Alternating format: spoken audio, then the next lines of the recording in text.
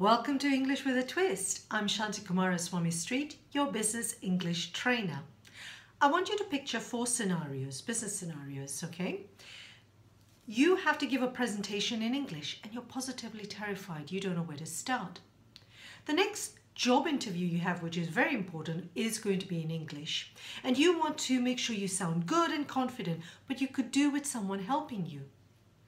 You've been working on a business deal for a long time now, and to close that deal, you're going to have to entertain your business clients.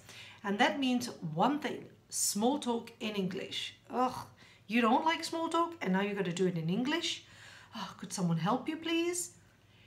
You have a lot of emails where you have to persuade your clients and motivate them to act in a certain way. And you've got to write them in English, but you just don't know how to structure them and what to say in them.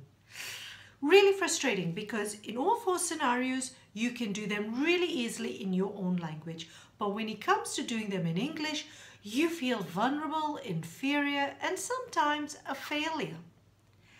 That's a lot of anxiety.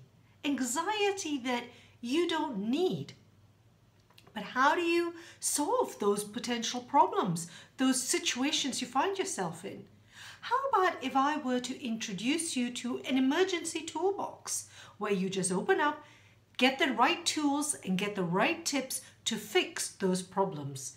Yeah, to fix those potentially terrifying moments, that terrifying presentation, that potentially disastrous job interview, that excruciatingly painful business lunch with that client, and those boring, unmotivating emails.